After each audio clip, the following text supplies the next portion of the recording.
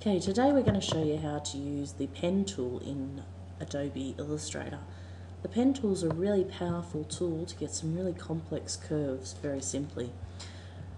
If you have a look, the icon is just here. Make sure that you've got the pen tool selected, and we're going to start just by clicking down an anchor point.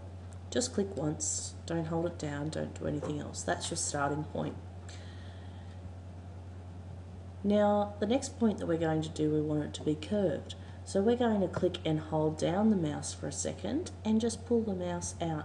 Now notice that you get these handles here that control the shape of the curve. So the longer you go, the longer the curve. The closer you go, the closer the curve. You can also flip them around so that the curve goes in the opposite direction. Now, if you can't get the curve right first go, don't worry about it, because you can always go back and edit it later. Now the best way to know where to put the anchor points, we could put 1, 2, 3, 4, 5, 20 around this curve here. But you really only need one where it changes the shape of the curve. So at the moment, this goes up, and then around here it changes to going down. So that's where we're going to put our next anchor point. So I'm going to select at the top here and drag it out. I'm not going to worry too much about the shape of the heart at the moment.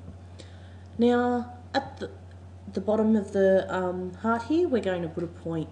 Now to put a point, we just click once and that changes it from a curve to a straight line. Up here we're going to go out to a curve, and in the corner again a little bit of a curve, but back down to the beginning we need to go to a point, so we're just going to click once. Beautiful. Now this is really easily edited with the black selection tool. You can make it bigger or rotate it,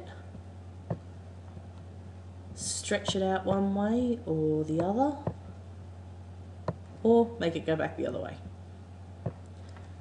With the white selection tool, you can actually edit each one of the vectors. So I can drag a vector out, or I can change the shape of the curve by dragging their handles here. Again, drag it out, change the shape of the curve.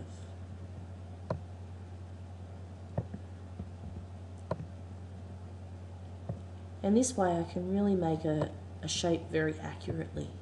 What I can do too is if I put a sketch for that shape on the layer underneath, I can actually trace around a shape very, very easily. Done. Beautiful.